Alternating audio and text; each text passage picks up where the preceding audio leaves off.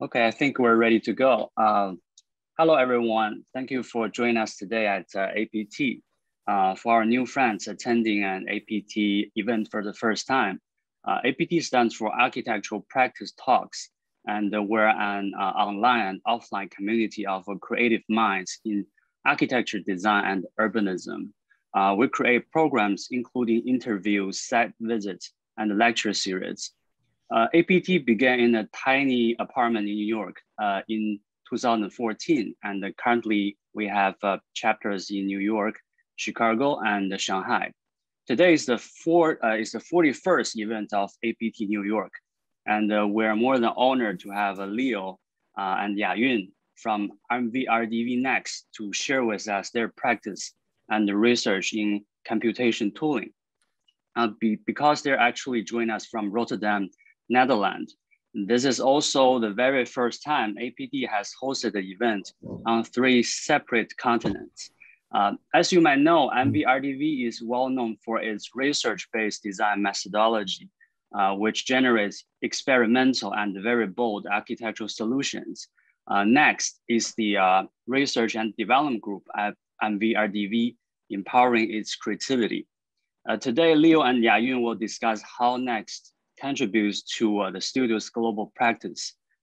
Through a series of case studies, they will showcase the new tools and data-driven decision-making process that's being explored at MVRDV Next. So welcome, Leo and Yanyun. Thank you. Thanks for the kind introduction. Yes, okay, so then we can dive right into it. The title of the talk is How Good Are We? And indeed, we want to address contemporary urgencies that we see in the shift of how architectural practices work today and how we work at MVRDV, and how we try to contribute or how to address these challenges through computational design and digital tool making. We will do this in 3 parts. And we'll start by first introducing the practice of MVRDV very briefly. So you can see the mission of MVRDV is to create social, innovative, realistic, and green, remarkable architecture for a changing world. And especially the keyword of realistic, I guess, is becoming increasingly important now that we also work a lot on making buildings, complex buildings, and ambitious buildings feasible. The practice was founded by Winnie Maas, Nathalie de Vries, and Jacob van Rijs, and is currently at 290 plus employees from, I think, around 40 countries all over the world. We have projects. I think we recently hit project 1000. We're now around 1100 projects in the history of the office. And some of the earlier ones that you might know or might have seen somewhere, including the BPRO building in Hilversum, the Dutch pavilion, Expo Pavilion at the Expo 2000 in Hanover, the Silodam residential building in Amsterdam, the market hall more recently in our hometown Rotterdam, Tianjin Library, the Seoul Skyway, and many, many more projects. In addition to that, we also publish research and publish findings projects, both standalone with MVRDV, but then also in collaboration with, for instance, the Y Factory, which is our think tank in the TU Delft. And these are our 4 offices by now. So we have the main office in Rotterdam. We have satellite offices in Shanghai, Paris, and recently Berlin, which have what execution technical phases of projects towards realization. Yes, that's our headquarters in Rotterdam. So today we want to talk about this in 3 phases, or in 3 steps. The first one is looking back. So how did Next in a way originate out of MVRDV, and how, in my opinion, could it not have come out of any other practice? So what are the roots of MVRDV within data-driven design, and how did that get us to the establishment and now to the operations of MVRDV Next? In the second step, we want to look a little bit at contextualizing. So what are the urgencies, especially in digitalization of design and construction? And in the third part, we want to, which will be the main part of the talk, we want to show how we try to, at MVRDV Next, how to address these urgencies in applied architectural projects, in standalone research that we do within MVRDV and MVRDV Next, but then also in collaboration with different academic institutions. And after that, we'll have some time to hear your questions. So if we start with the look back, where we came from, what we can see is that MVRDV in a way has always been an office that has been driven by an attempt to understand the world in numbers. So data-driven design in a way has been in the origins of the practice since the previous millennium. And that's of course emphasized in projects like publications like Pharmax, which were explorations essentially purely on densification, on potential of square meters or capacities on sites.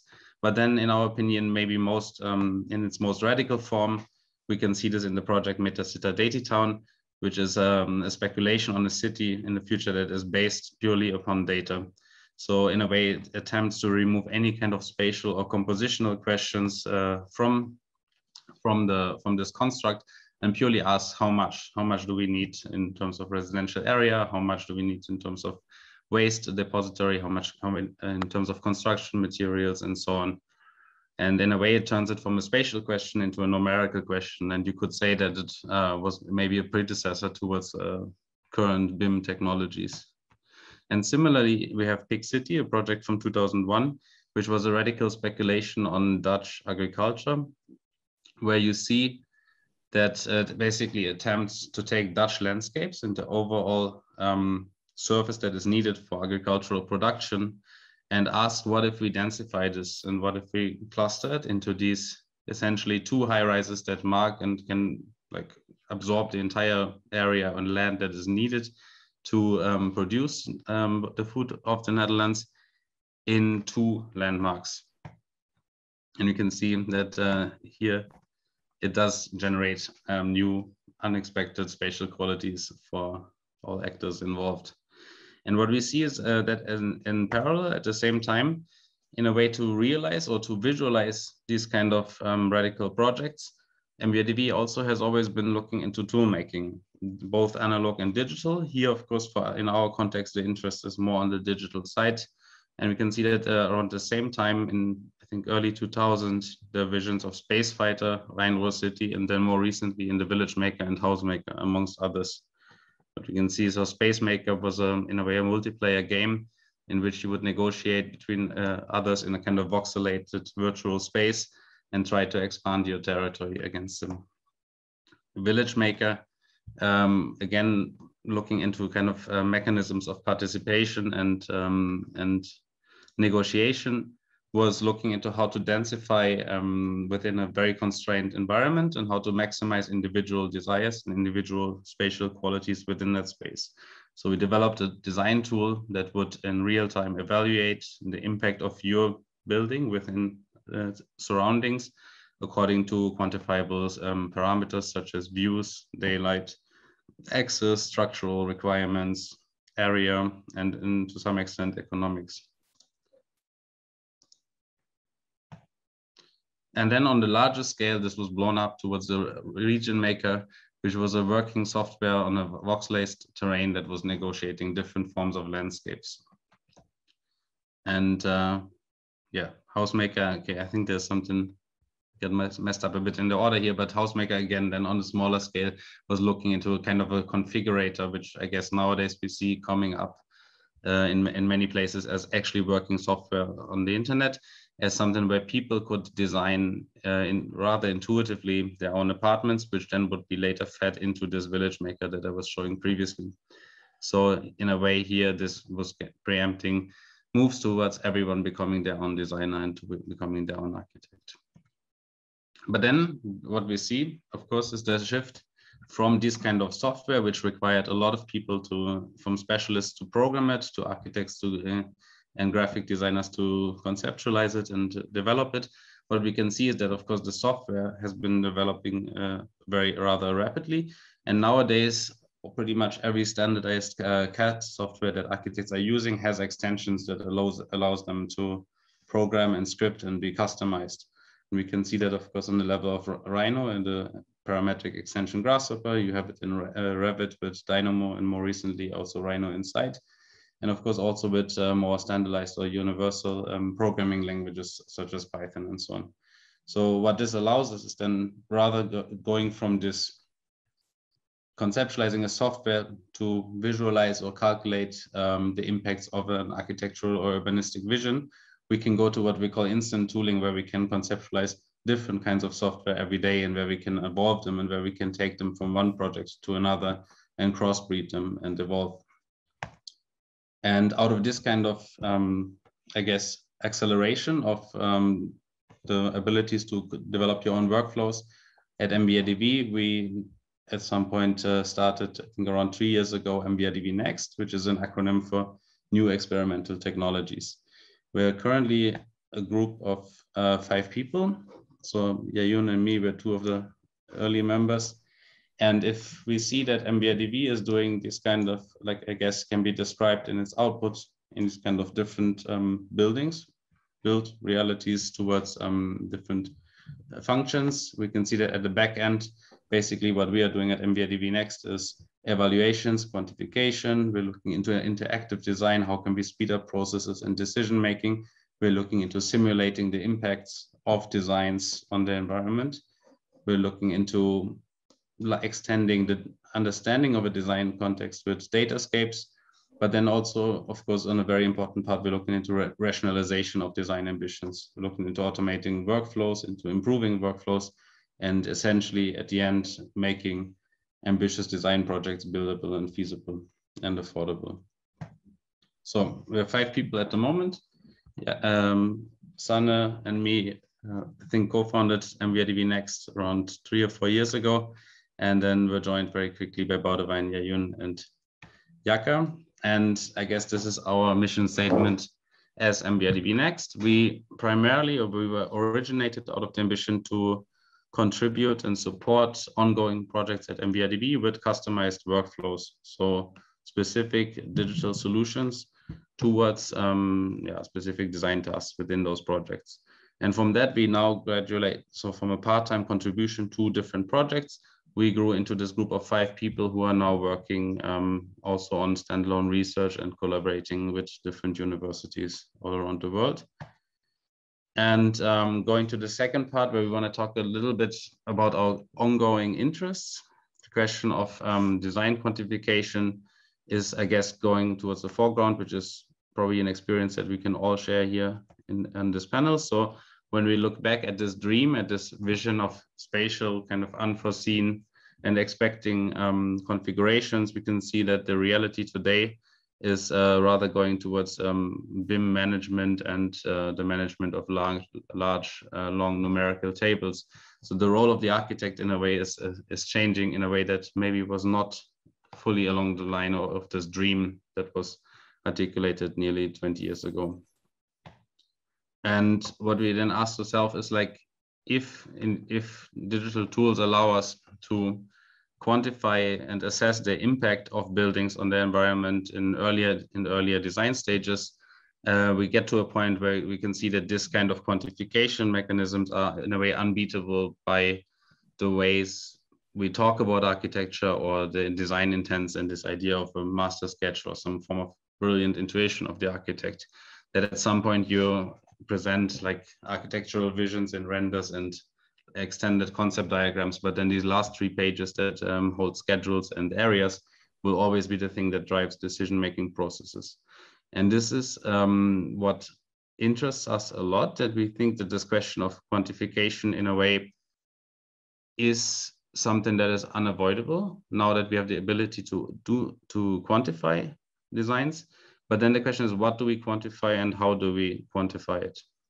And this is something where we are not alone. Of course, we see this in ongoing developments like Sidewalk Labs, the subsidiary company of Alphabet, that recently launched a design tool called Delph, which aims to automate design and is able to generate millions and millions of configurations within nearly instantaneously. And then how do you browse and how do you navigate all of these solutions through a rather limited set of quantifiable parameters, which you can see here, which as a designer, the only thing that you can do with this is prioritize them or outweigh them against each other. But you can't even go into the software to the point of developing your own definition of sun hours or qualities of views or desirable access to green, like where do you want to go and so on. And equally, you see the similar things happening with SpaceMaker at Autodesk, again, at like a rather technically sophisticated software that looks at automating space and and design, and then again overwhelming a designer with these millions of solutions to the point where again you need to quantify it in a rather limited set in order to even make sense of which are preferable design options to go to. And even at MVRDV, at MVRDV NEXT, we've been doing similar things. We'll show this a bit later in detail as well. This is a project that we developed in Paris with NYC, where we brute forced different configurations of typical floor plans and got to, I think, a set of 60,000 plans, where we were faced essentially with the same question of how do you navigate and how do you prioritize within this. And not surprisingly, we ended up with a very similar set of quantifiable parameters, which is the structural costs, amount of terraces, amount of views, GFA or floor area. And then you can prioritize and see which of these values should be maximized in order to filter the preferable design solutions. So out of this, one of the projects that we will show a bit later in the presentation is a research that we started with a workshop together with Tsinghua University in Beijing, which is this question, how good are we? Which is also the title of the talk.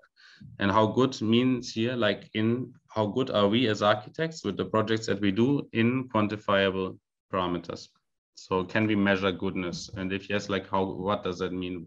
What words can, or what criteria can good be substituted with? In the next part, we want to address this kind of question, and we will show, as I mentioned earlier, we will show how we address that within MVRDV NEXT in 3 sections: applied projects, which will be a few case studies of recent projects at MVRDV, one recent research project that we did within MVRDV NEXT, and 2 academic collaborations.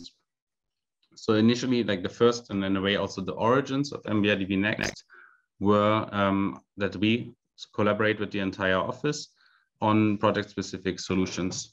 So MVRDV in general, you have to imagine, is structured as within 8 studios, which work and operate in different geographical contexts of the world. And as NEXT, within that studio, you have these 8, within MVRDV, you have these 8 studios, and you have different specialisms. One of them is us in terms of computation. You also have specialisms for sustainability, specialisms for materials and construction, specialisms for BIM, and so on. And what we do is we collaborate with all of these studios and make sure that we can transfer and exchange knowledge and tools that we develop amongst the different design studios. So a few projects, a few case studies. The first one is a master plan for a garden show in Almere in the Netherlands, close to Amsterdam, which is pretty much on the way and will be opening next year. It's called Floriade, and it's a competition that was won more than 10 years ago.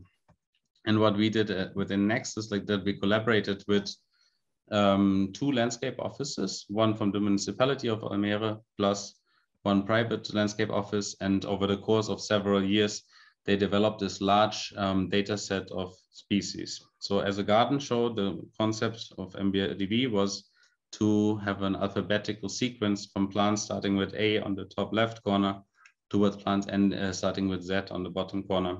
And as this list was collected and as this list was growing, we developed a workflow that would combine these data sets from these different landscape offices and constantly update this model that looks like an illustrator drawing, but is actually a computational model in Rhino. And here you can see a bit, so the central element was an Excel spreadsheet, which then gets read out, and we can test very quickly different configurations in how dense plants should be placed, different symbiosis and different aversions between different species. And we could quickly test different configurations as these data sets were evolving. Yeah, perimeter blocks and so on. The next project I already showed briefly, La CRDC.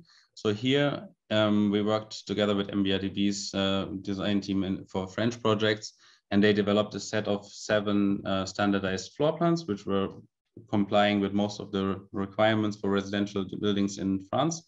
And what we were mostly interested here is, can we model or can we analyze what kind of qualities can be generated when these different floor plans get stacked vertically.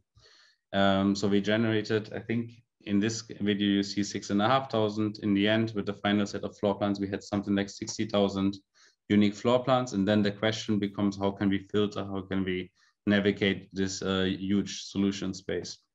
And we developed our own visual interface, which you can see on the left side, where you could essentially draw your own curve of priorities. And then the algorithm would find design solutions that would match that or approximate that as much as possible. So the blue curve is one that's drawn by the designer. The red one is the closest result within the solution space. And then I think we see the top 20 in gray behind that. And then maybe last architectural project that's currently under construction is the Valley in Amsterdam. And here maybe we can go a bit into detail of our role in the project, which was after the competition was won, basically making this rather complex geometry buildable. It's a mixed-use building in Amsterdam's CBD, Central Business District in the south of Amsterdam.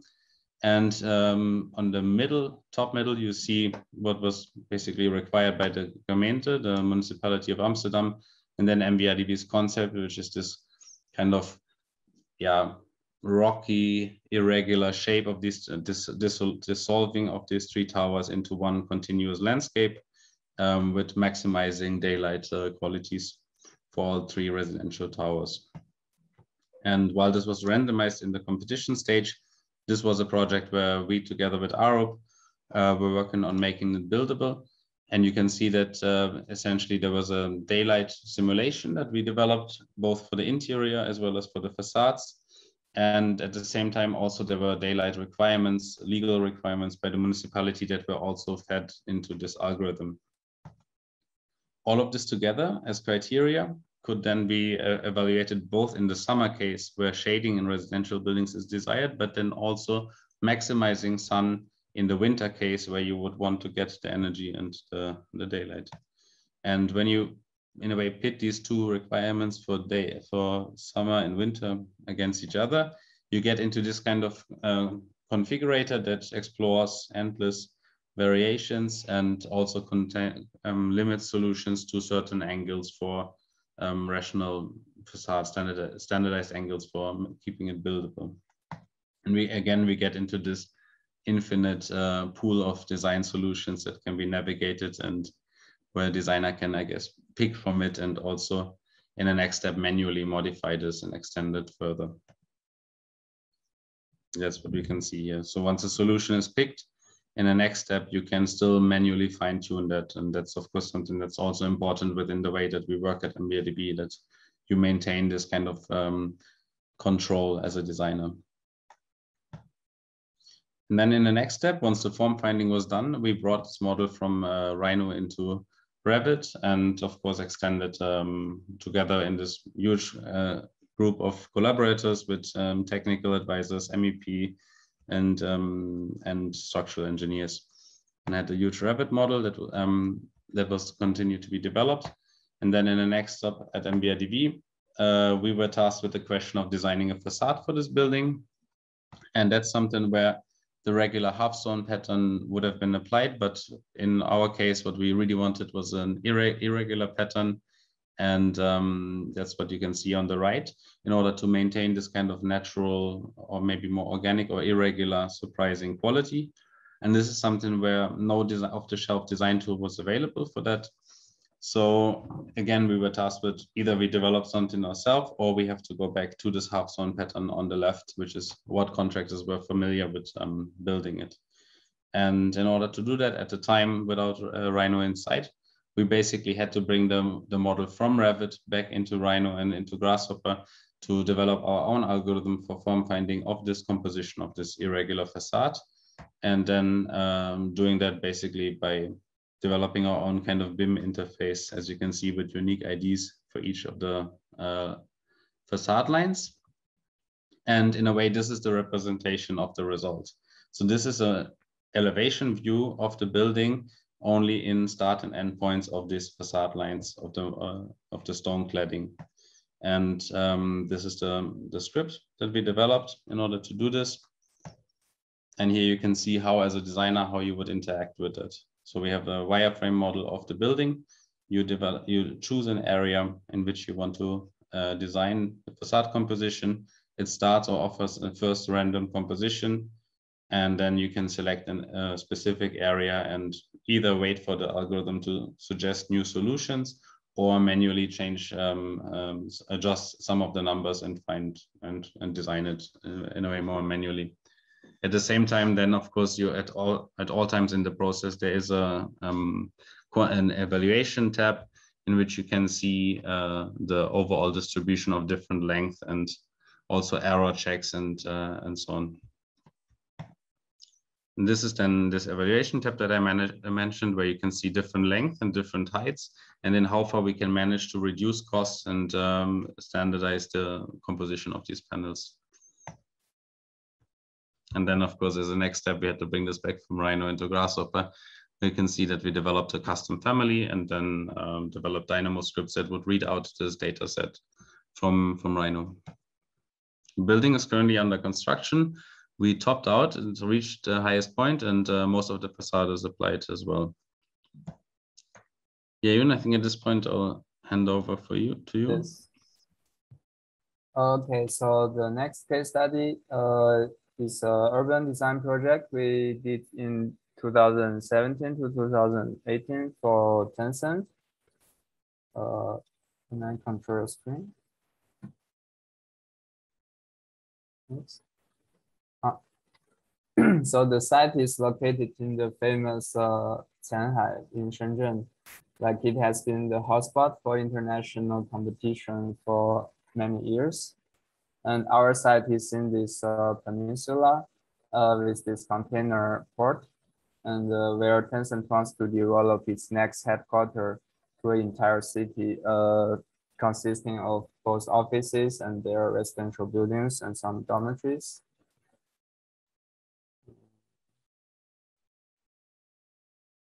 So we looked into the evolution of Tencent and like with their growing business and their expansion in this app development.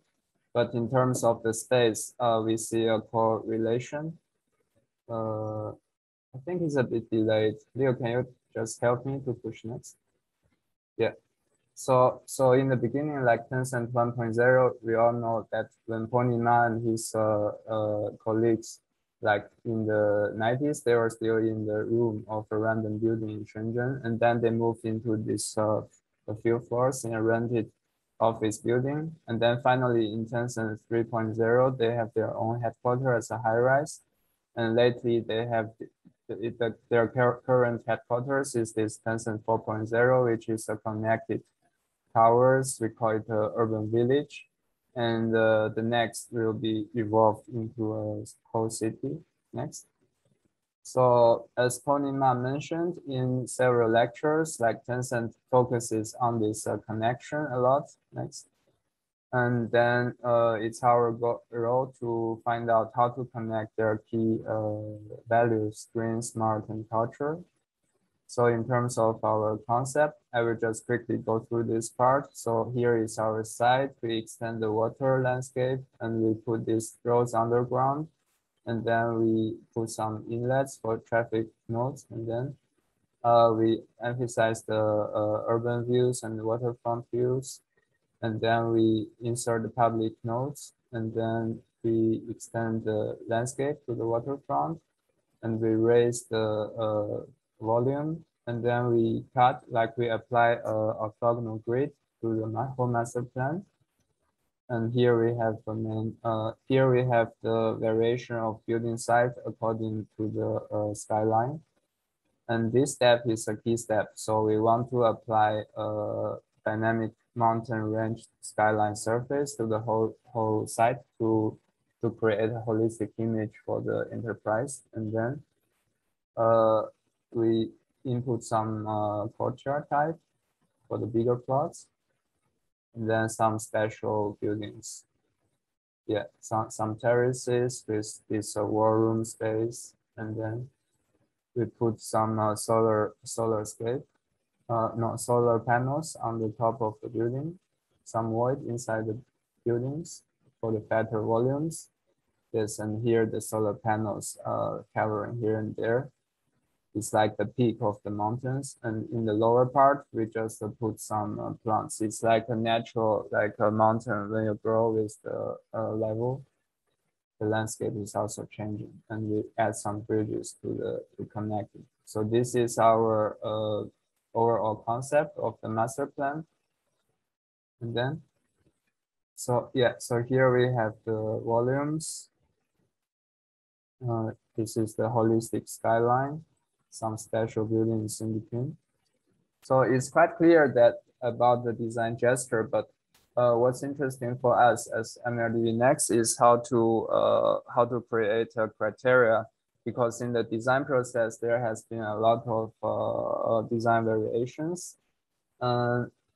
So the question is to know, as the title of this lecture, how good are we? And we created so many variations, and we have to find ourselves a way to know which one is better than the other ones and what are the criteria. So we start to make such an evaluation table. So on the right side, we list out all the buildings or the campus, and we have a label for them, a dashboard, like what is the GFA, the height, and the irregularity of it. And also on this this chart, this chart is about the footprint size, because for the office type, maybe they are more interested in this 2,000 square meter size of the footprint. And then this one is about the corner angle of the building. So in the middle is 90 degrees. So on the left side is too sharp, and on the right side is too big. So in a way, the more you concentrate on this center part, the more regular you have for the buildings. And then this chart is about how much GFA you have achieved for the lower part. So the more fatter the graph is, then the more GFA is more concentrated on the peak.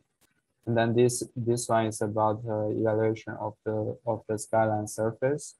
So we set this method up, and then we start to make some variations.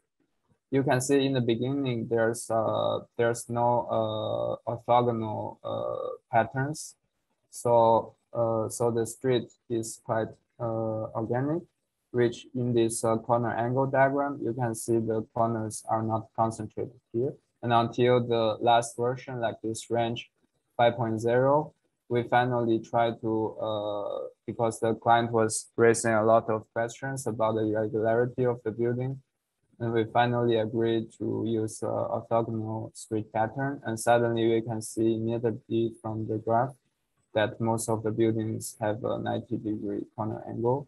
And also the footprint, they are now more concentrated on the preferable footprint size. So by showing this, we are, on the one hand, we are optimizing for ourselves, but on the other side, we are also trying to give the client a more convincing message of our proposal. Next. Yeah, so here is a quick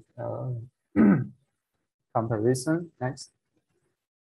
So this is actually behind the scene, like the grasshopper and rhino walking screenshots of this evaluator script. Next. And this is an overview of all the parameters we are able to adjust. And then these black highlighted outlines are the ones we recommend to fix there. And then this is our recommended combination of these parameters. Next. So the first one is about how rough, how undulating you want to have for this skyline surface. You can have it either completely flat, and then you can slightly make it more hilly and more and more hilly, and finally it's completely crazy. And the next slider is about the block size. So you can have it either very big or very small, or like more narrow, or this is more straight line. This is about the serpentine profile along the waterfront. So you can have it very flat or more and more invading into the inner part of the master plan. Then this is about the street pattern. So it can range from very orthogonal to very distorted.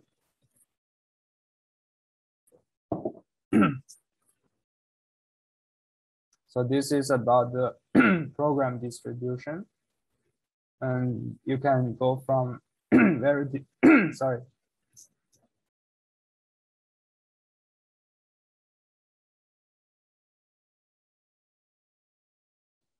Very divided to very mixed. So this is about the roof solar panel.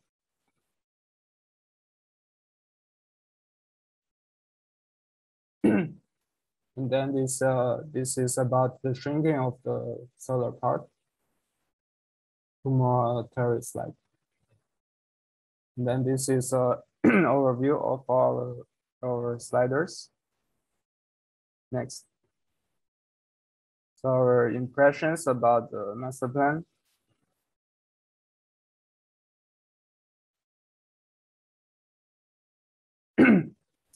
The war room, the street with dynamic life, and this is the skyline.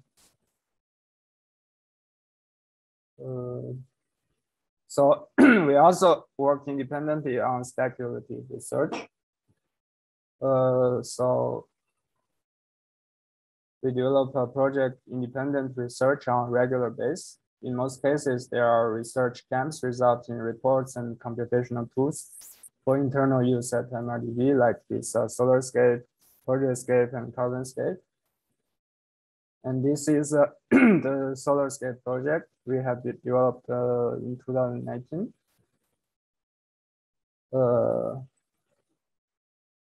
So in Rotterdam, we know it's a dense city, and then Rotterdam people is not satisfied about that. So in the future, Rotterdam municipality wants to densify the city even more.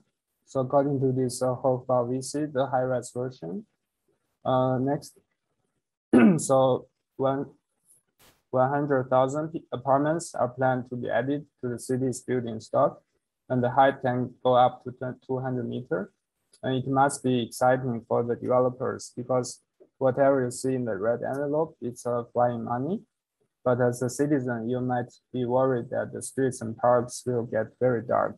So the municipality said it's true that the yellow parts are the sunspots that cannot be projected shadow by the future development of the high rise. So in a way, it's a very smart idea because it does not impose absolute constraints. For example, the policy could simply say you cannot build higher than the highest point of the church. Instead, it says as long as you can't cast too much shadow on the sunspots, you can do whatever you want as a developer. So which we can call it performative constraints. So as a result, more urban developing potentials are released from one single curse. So as an example, the developers might still say it's too abstract for us. So here we try to illustrate the idea for you. So first, what if we visualize the policy in 3D? So the first step is, like as a developer, you can build up to 200 meters on a given plot. And then here you have the next. And then here you have the sunspot next to your plot. And then we check which part inside your 200-meter envelope are blocking the sun from the sunspot. And then we remove these tubes accordingly. So this is how the sunspots policy going to have impacts on your business if you are a developer. So actually it's a negotiation model which the developer and the municipality have different interests. As a developer, you are more interested in the maximizing the developable area.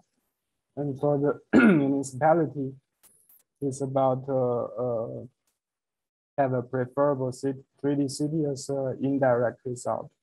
So to help the two stakeholders better understand the policy and negotiate with each other, Next uses this tool to establish a feedback loop that visualizes and quantifies negotiation between the two. Next. So here it comes the cool part. We run the visualization for the entire 3D city, and we start with the 200-meter extrusion envelopes. And then if the sun policy comes into effect with a tolerance of 60 minutes of the shadows, Rotterdam will be dense like this. And if the policy becomes stricter in a way with only 15-minute tolerance for the shadows, we can see the buildable envelope becomes less. And then if there's no negotiable tolerance at all, then can we even call it a city without shadow? So we can further map the index of the development opportunity. So here you can see in the map, the red part are more hot spots for the developments because there is not still a lot of space to densify. But if you look at the blue ones or the green ones, they are less interesting for developers because they are already fully occupied and there's no space to grow. And also next, and also the sun policy, the sunspot policy is not fully fixed. So what if we have a different sunspot setup, then you end up with a different Rotterdam. So is it a better Rotterdam? So here you can see we are trying to change from a linear development follows policy mode to a more like negotiable feedback loop. And we make a short video to explain this. So here you can see we analyzed all the buildings with the high-rise potential to see how many voxels, how many pixels are already occupied there, and how many can still be built. So if the Rotterdam becomes a city of sun, what it will look like. So here you can see the white part are the existing volumes, and all the orange part are the potential buildable envelope, which you can build inside there, but you can still have no negative impact on the sunspots.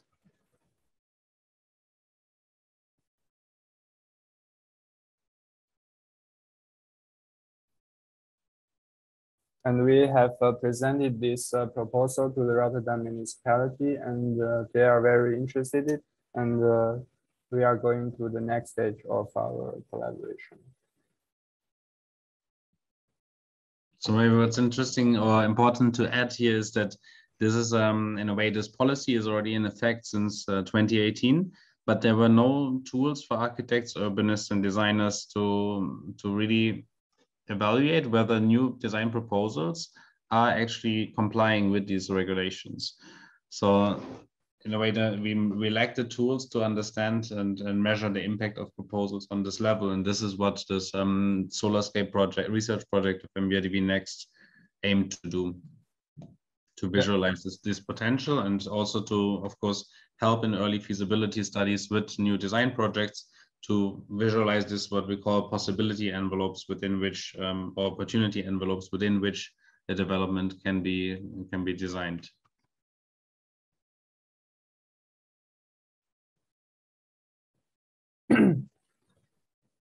And for the next chapter,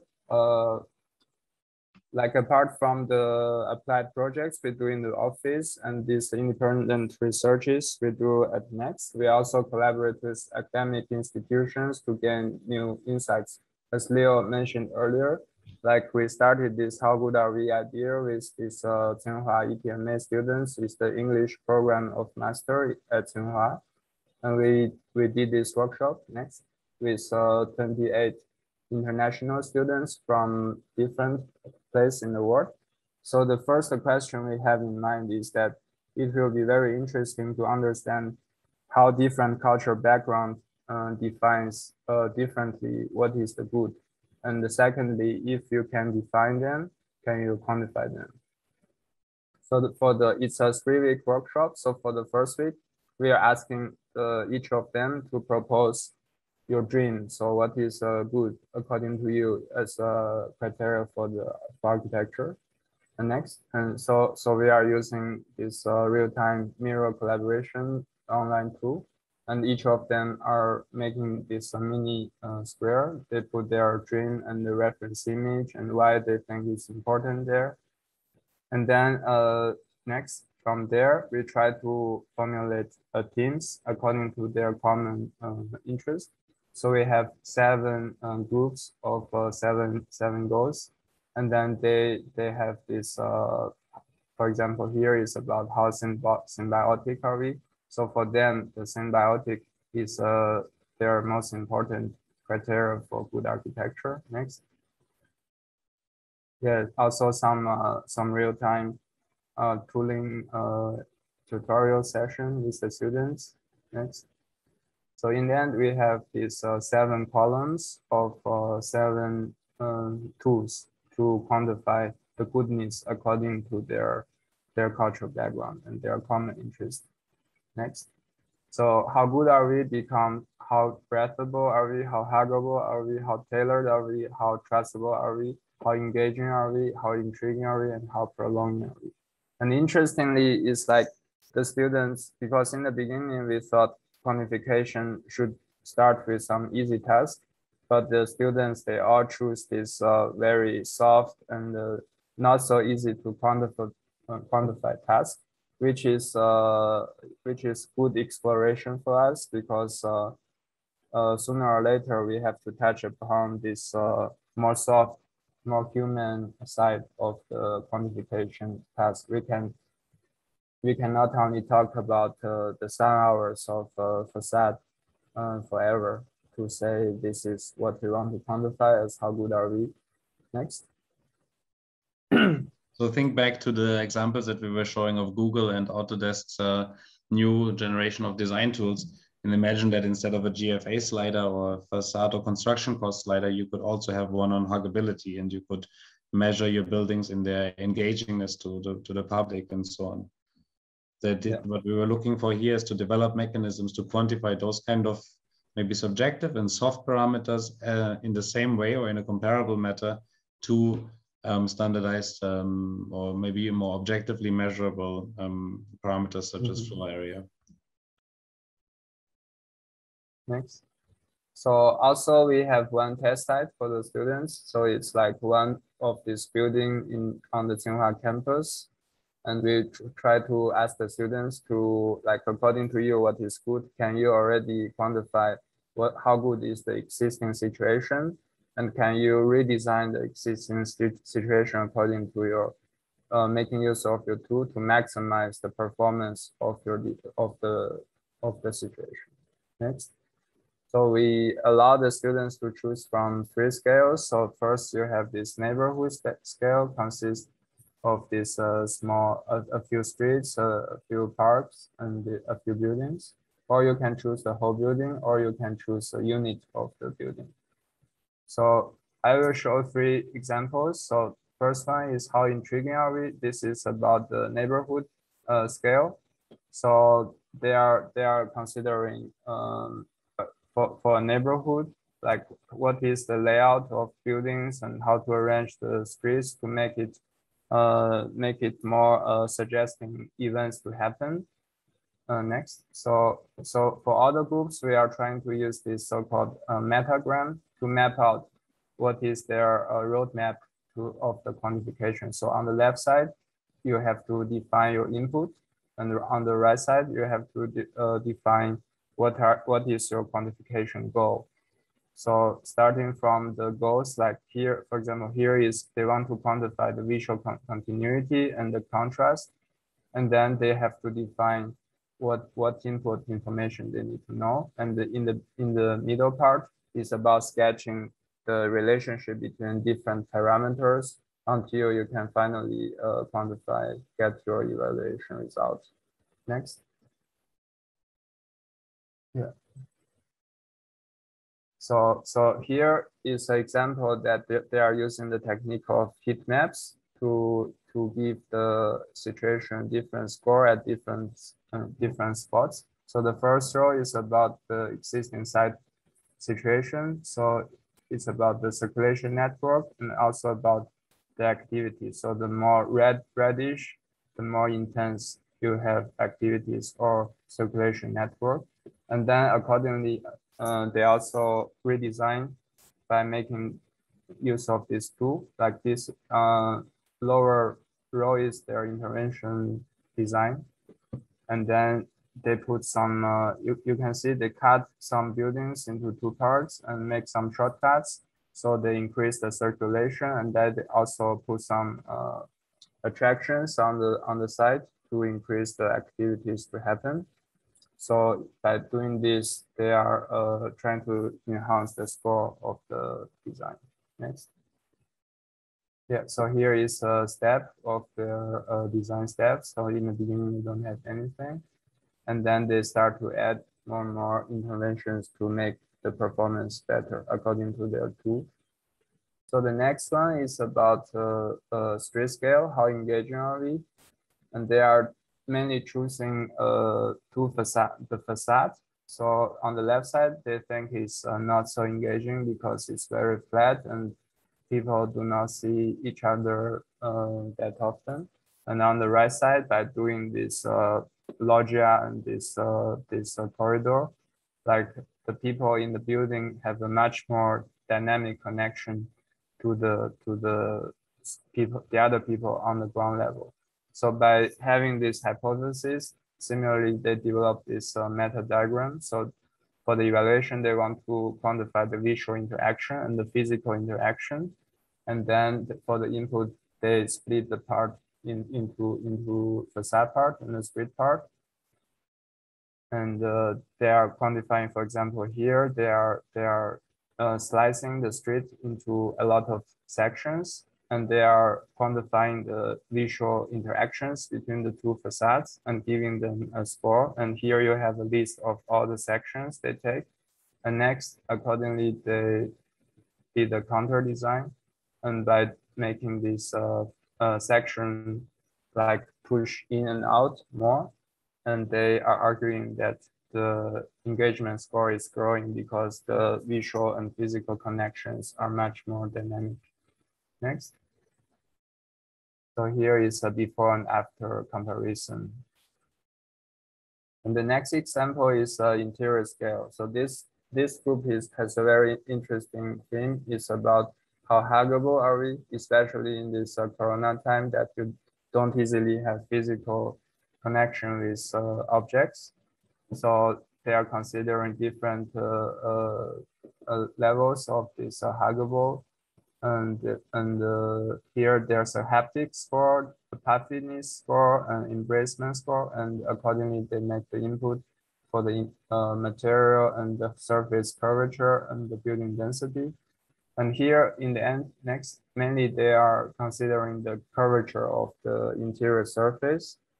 So they did some tests, and on the right side, on the left side, you have the input of the parameters. On the right side, you have the evaluation output of your design. And they are trying to argue that with the numbers, you can prove their design proposal is more huggable than the existing situation. Next.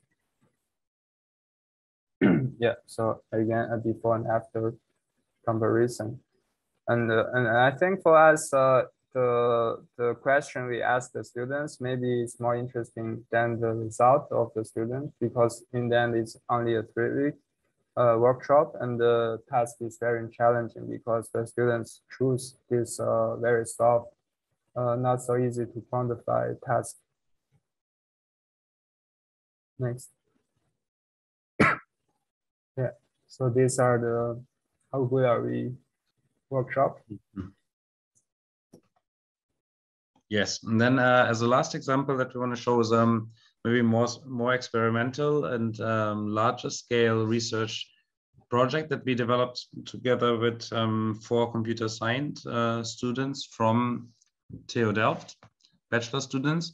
And it's a project called Planets Painter. It was a 2 months collaboration, which basically aimed to develop or conceptualize a software, which is an interactive Earth explorer that quantifies features in satellite imagery and then visualizes design scenarios in real time. So you can imagine it like a Google Earth in which you can quantify objects on the planet, and then in which you can also draw and paint over it and create new scenarios.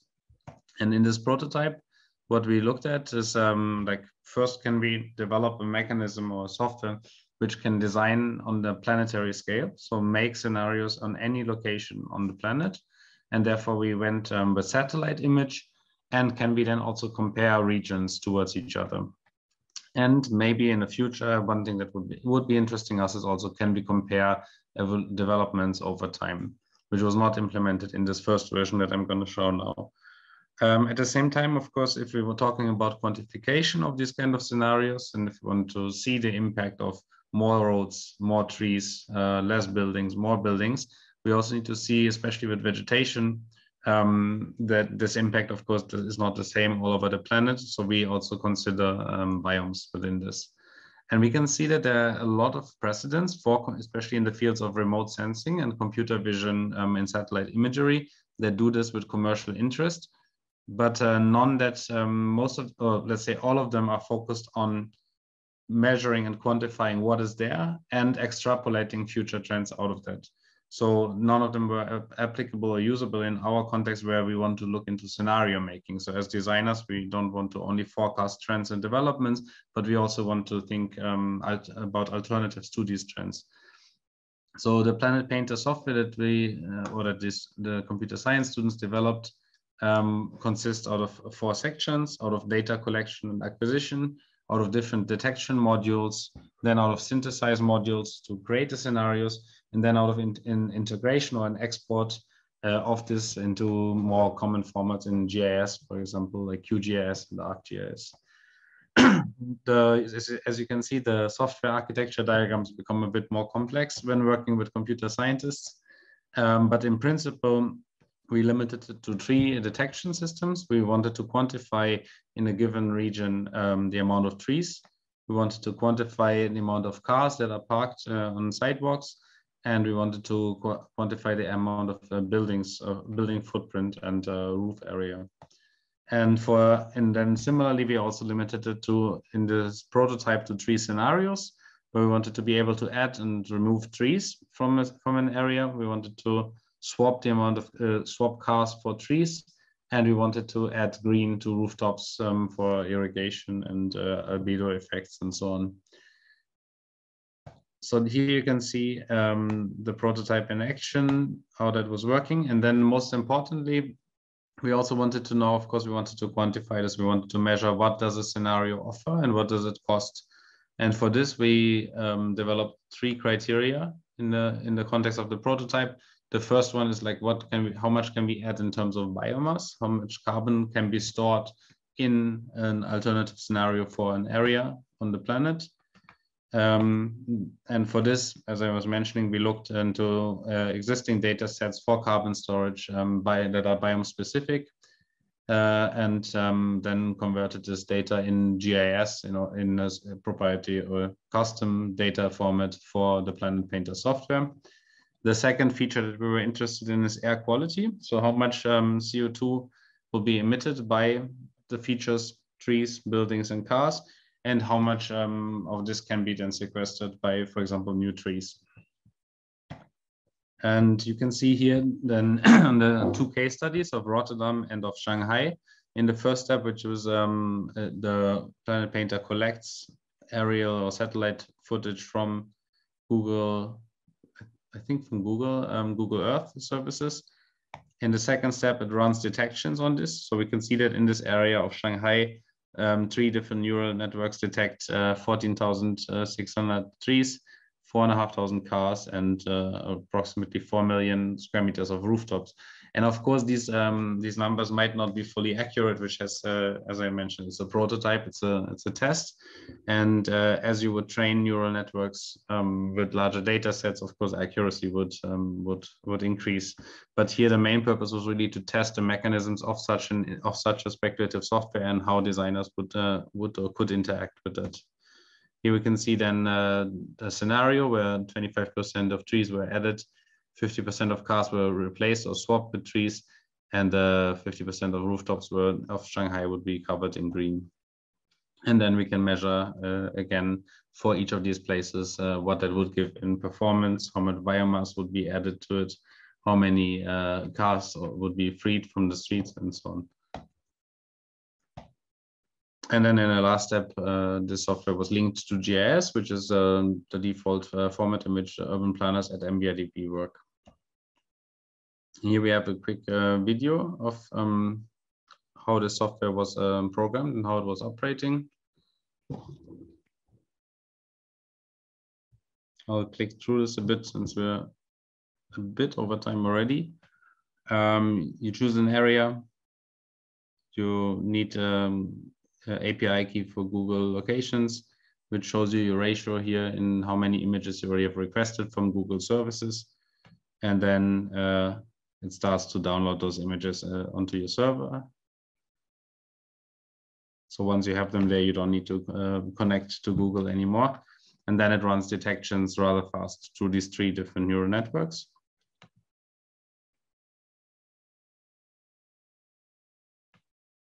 Oops. I think it's, yeah. And then the next step allows you to make these scenarios and modifications through 3 simple sliders.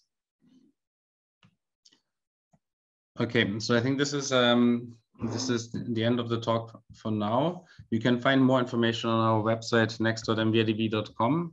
And of course, if this interests you, or if you have any questions that that go beyond the scope of this webinar, you can get in touch with us at the email address below, next@mvrdv.com. And yeah, we hope we showed you a bit the challenges that we face and the excitement that we can also see in especially projects like the Solarscape in visualizing like the kind of data cloud that surrounds the city through existing spatial features, building policies, and of course also design intent from architects and urbanists. Thank you all. Thank you so much, Yanyun. Thank you, Leo. You guys are very quiet today. There's no questions so far in the chat, but I will maybe start. And as more questions and bubbles flows up, feel free to ping us in the chat section and I'll help moderate. Leo, I would like to start with this question. Do you think how good are we is the question answered most of the time? Are you satisfied with the evaluations and inputs that you help build this project with? No, absolutely not. I think it's really a starting point in which we just want to open this as a discussion. And I mean, what we see is that the moment that design impact is quantified and packaged in a slick software interface and with a kind of number on it, it suggests that there's some truth to that, right? And on the one hand, it makes the processes that do quantify it in a way obscure. Like if you download the software and you use it and you don't design it yourself, you don't really know how a score is calculated. And at the same time, you do trust it because of the visual kind of strictness that is implied in user interfaces and so on. So I think what we want to open up with especially with this research that we did together with Tsinghua, is on the one hand the question, are these 7 or 8 parameters that reoccur from Google to Autodesk to even our own design tools really the only ones that matter? And at the same time also, if they are the most important ones, is it actually agreed on how we calculate them? So if we measure quantify the performance in terms of views in an apartment, do we even agree on what is a good view and what is a bad view? Like, how do you measure that algorithmically and geometrically, essentially? Yeah, and when you're seeking answers for those questions, were there any incidences where you find that the current technology or computational power is allowing us to do more? For example, to allow participatory design from the public? Yes, I mean, that's something where I have to say we have speculated on that more than that we actually developed it. So we have prototypes for collaborative and also participatory design software.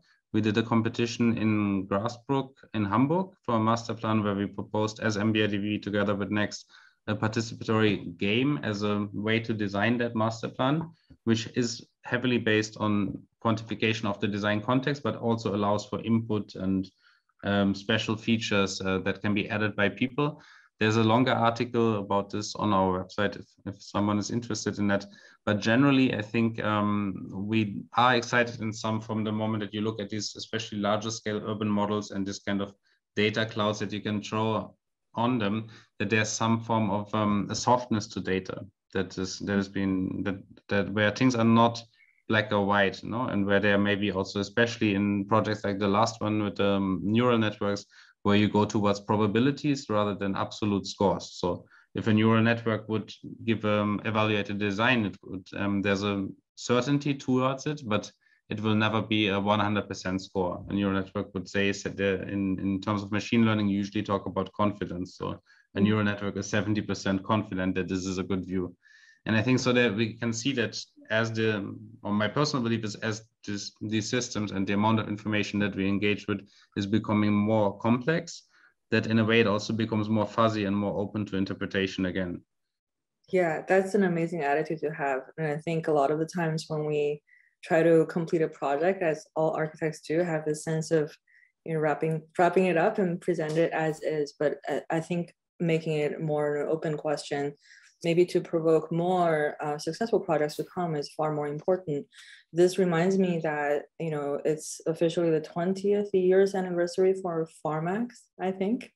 It reminds me of how old I am. And within the 20 years, how amazing it is for our generation to witness the advancements of technology and computational capacity. In your practice, do you mind sharing maybe some of the highlights where you feel, wow, with this tool or with this new development, either in gaming or visualization or however it is, that really changed the game? Yanyun, highlights. Do you want to mention? I mean, or maybe I start. I think for me, I would say that the Solarscape, that's also why we put it as a cover, and that's why we talk about it extensively, is something that you have to keep in mind that as MVRDV Next. So for the part of the projects that we were showing, it's rather short term. It's like, I think, 3 years that we've been operating as MVRDV Next. I think within that time, this project for me is a highlight because it very much is rooted within the ideas of the early MVRDV, Metacity, Data Town, and Pharmax of visualizing potentials. And at the same time, it was really something that at this scale is also relying on technological advancements. For instance, on the fact that nowadays most cities, at least in Europe and I guess in the US, have 3D models and are collecting this digital twin of their physical territory. So this is something that on the level on which it was executed in Solarscape, but this precision would not have been possible to do even 5, 6, 7 years ago. And at the same time, when we were presenting this to the municipality, they were fascinated with it because it became, because through the Solarscape approach, it became a spatial project again. So they were like, yes, we're talking about this in politics and political terms, and we're talking about it in rather abstract terms of maybe a 2D plan and saying this is an area that should be protected from shadow, but neither developer nor the policymaker could envision the effects of these policies, right? Like you designate an area that it should be protected from shadow for future developments, and it could be that it has no impact whatsoever on adjacent high rises, or it could also mean that it makes it any form of future developments completely unfeasible. So I think that this is, in that sense, this is for us a really meaningful project that we can see as architects and urbanists. We can play this also on or maybe also as software designers, we can play this kind of role of mediating between still a way of moving and redesigning the city, but doing that in a responsible way, and visualizing, building policies, like kind of rather invisible processes. And the same question to Yanyun. What are some of the things that you felt that's like a moment of change? Yeah, I think I totally agree with Leo that this project is the most significant milestone in the history of short history of MVRDV Next, because also like in the introduction of the workshop is how good are we to the students, like because when you Google parametric design, like most stuff you see is like manipulating with the form by this parametric tool. But what we do it differently here at MVRDV is like we pay more attention to the data, to the evaluation part, and we don't easily get abused get addicted to the forms. And I think this project is like a typical project that we use the methodology of Pharmax again to emphasize on like it's almost like mining in this data, like to visualize the data and to see from there what you can do from there, but not immediately dive into the forms. Mm-hmm. Got it. Okay, we'll start with some of the questions in chat. From Vera, what would be the most difficult part when you transform the generative geometries to more aesthetic-driven forms? And I think that's a very valid question, as I think a very essential part of the architect's role is form finding. With all of these possibilities given by the model, how do you like, does it propose some of the more challenges for you to make a decision in terms of aesthetic choices?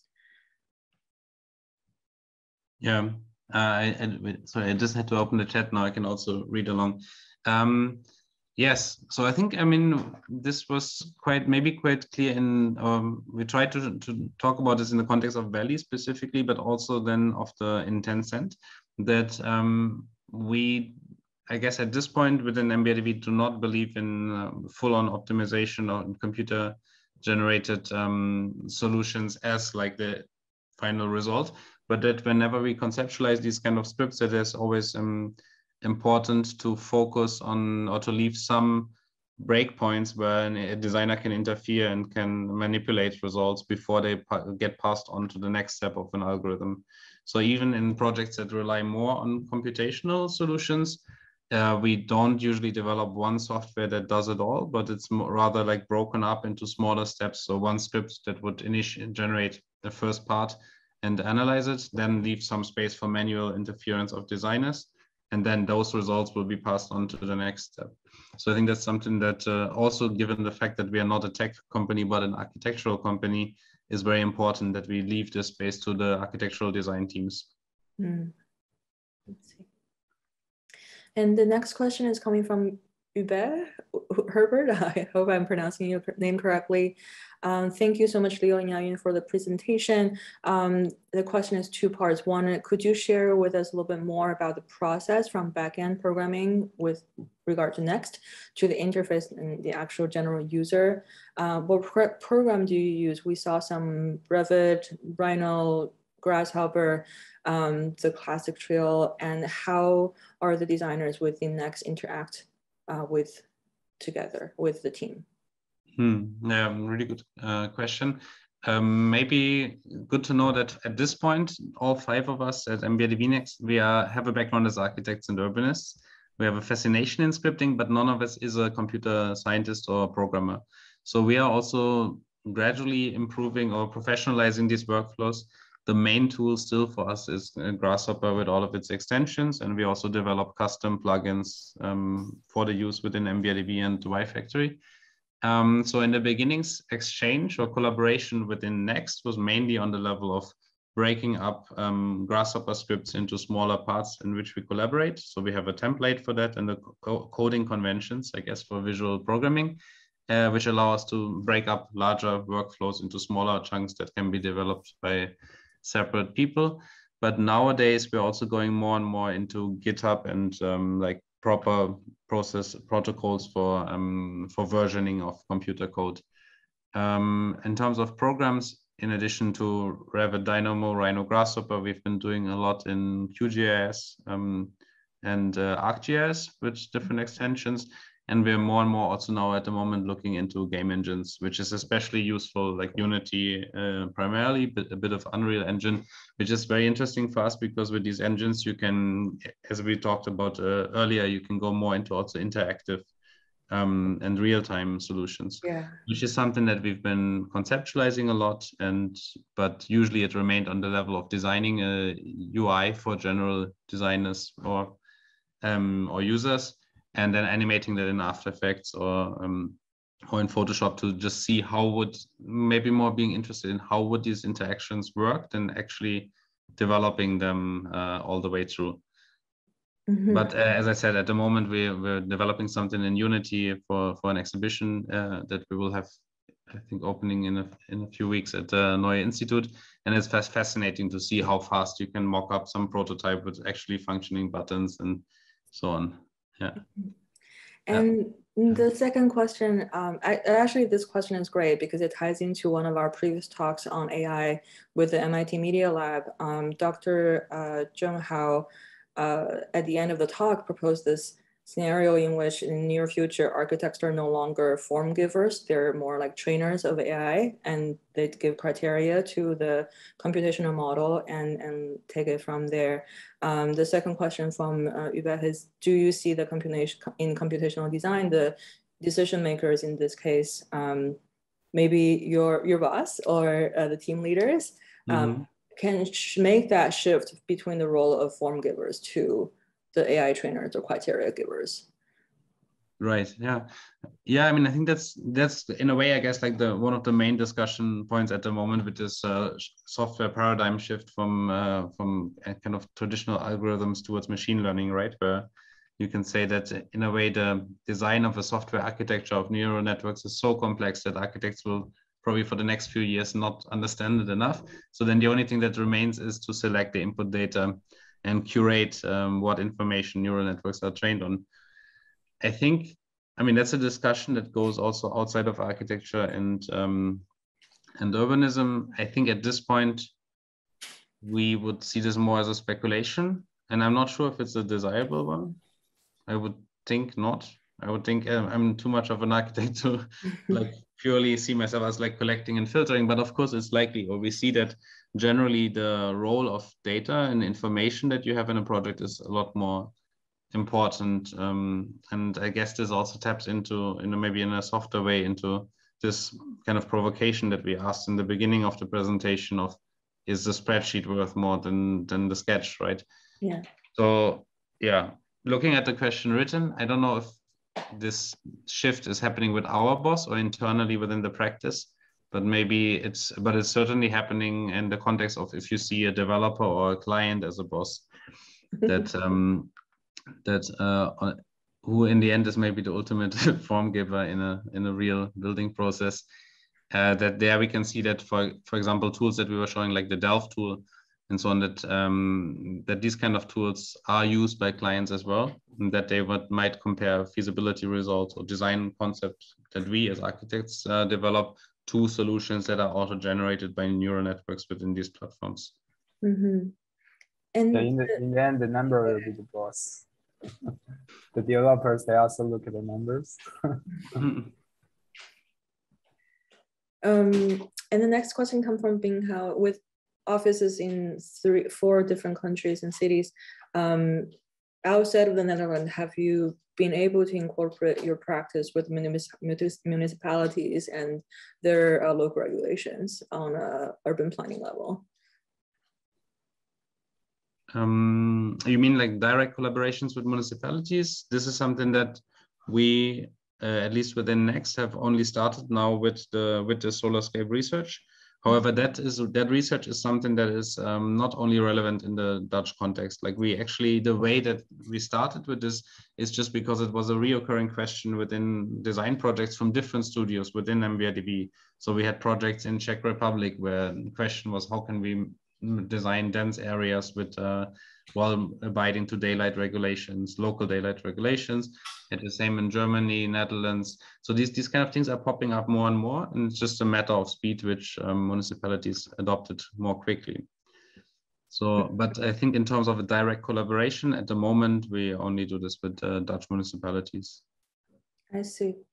And same within China, Yanyun, do you see that the Chinese municipalities and local government, are they more, are they embracing this idea of inviting global practices to engage, or?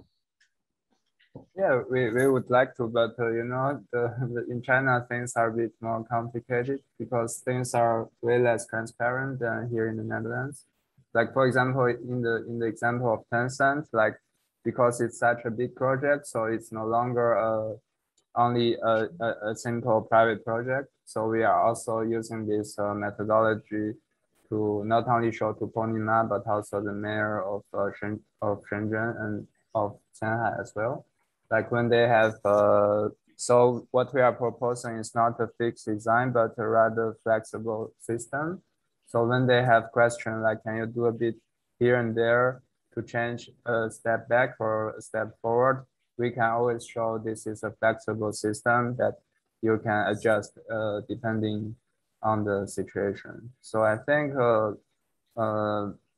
in general, they are interested in this kind of method, but in China, they are also really want to see a fixed design proposal. They don't want to play the sliders by themselves. So that's a bit different in here.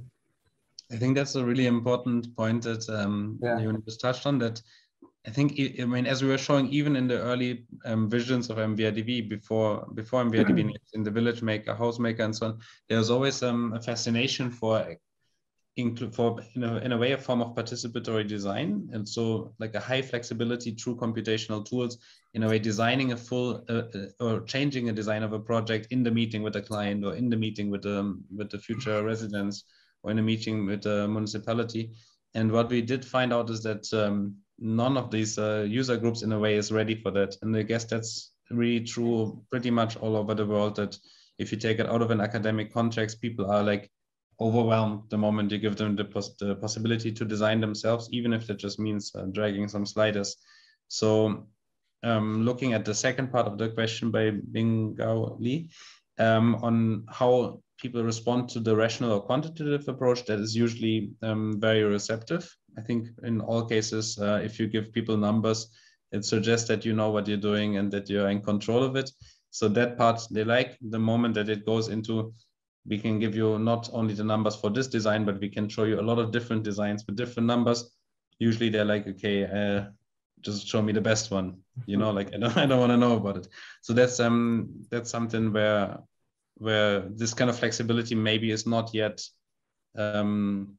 it's something that we appreciate a lot within the office, but that is hard to get, to not overwhelm clients with that, I would say. But of course, as Yanyun was showing, especially in the context of Tencent, it was really important if you work with such complex geometries to be able to convince a client who might say, oh, this is not buildable, or it looks very, very like lots of special and exceptions and special features, to actually then convince them in numbers and say, but it's quite standardized and there are only this and this amount of unique facade panels and so on. So then this rationale is very important in the decision-making process. Yeah. Since we're doing so great on time, and we'll definitely allow this follow-up question, which makes me suspect that maybe Mr. Li is a client. Another question, is Next team's members' time billed as projects, two projects, or as office overhead? How do you evaluate ROI on the MVRDV NEXT development? Yeah, no, I mean, that's like these kind of questions in the end, they're probably the most important if you want to reflect about it in terms of practice. And this is something, again, that we are also just figuring out as we go. Initially, we were hired, all of us were hired as architects in the first place, and we work in architectural projects. And so most of the more practical tools that we were showing now, like really applied workflows that are useful within one project, those are usually built on the project development. And that's, of course, something where we develop quick proposal for a new workflow. The kind of conceptualization of that, or I guess you could call it a feasibility study of the tool. That's something that we invest in within MVRDV, and then we discuss with the client if they want to go that way. And if yes, we develop the tool on the project hours. The research projects that you saw, those are part of office overhead, and that's something where we have a fixed budget for research and development, in budget in terms of hours that we can invest in it.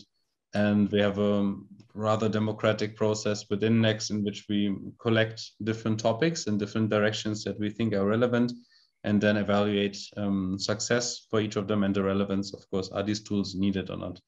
And at the moment we do 4 research camps of 2 weeks per year. I see. In which we develop more experimental things like the Solarscape, for example. I see.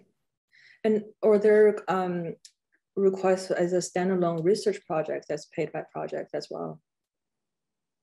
Yes, yeah. I mean, yeah, we do that both in, I guess, standalone research projects that are paid. This, oh, wait, okay. So that's something that we're still hoping for. At this point, we only had one so far, which was a research into MVRDV's digital archive, and mainly into finding ways to access 3D models of that archive. So as I mentioned, we have now around 1,100 projects created over the course of the last almost 30 years. So that's a huge amount of data, and especially on the level of 3D models where software has developed so fast. There was a request by a public institution on how can we look into architectural archives and into like making these kind of models accessible to larger public and comparable and quantifiable. So that was a research camp that was paid. But most of them, as I said, they are things that we observe in design projects where we, in architectural projects where we say this is actually really important. We would need a more stable tool for it. And then it is, for now, there are investments by MVRDV.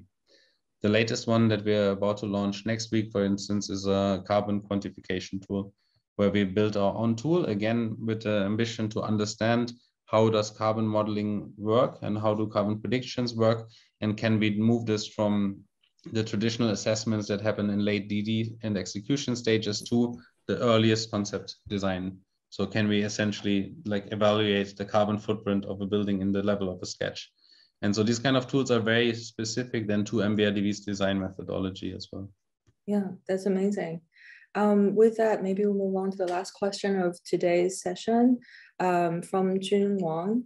What kind of technology, digital tools, or innovation do you foresee as most important to be developed in the next 5 years, looking into the future?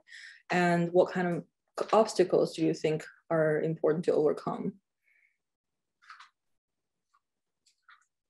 It's a great question to close out today's session. It's a really good last question. Yeah. And in a way, you would want to open that to everyone. Yes. I would be probably more curious to hear participants' speculations on that. Because I guess at this moment in technology, anyone who speculates 5 years in the future can only be wrong about this. You know, things are changing so fast. Yeah. I don't know. I think, Yanyun, should I start? Or I would say maybe from my side, I would think that the main technological innovations that are needed are on the level of collaboration.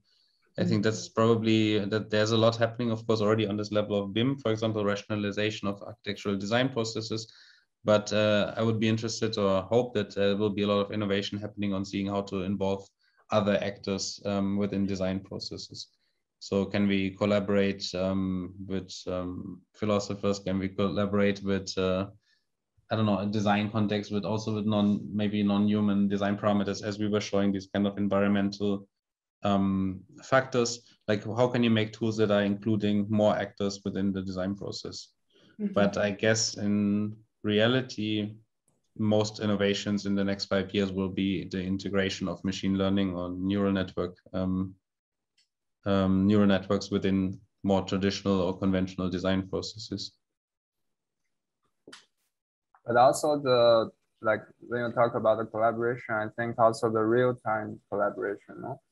I think it's like the technology. For example, this simple example is the Miro. Like it's an online sketching tool that multiple people can work together, drop in their ideas. But also on this architecture design level, like think about when we develop a project, how difficult it is. Like if you want to tweak this thing a little bit in Rhino or when it's already a diagram in design in your booklet, how difficult it is to just tweak a little bit here and there. So it's like a real collaboration between people, but also between people and the user interface in the computer, I think can be the most interesting part in the next 5-year development. Yeah, indeed.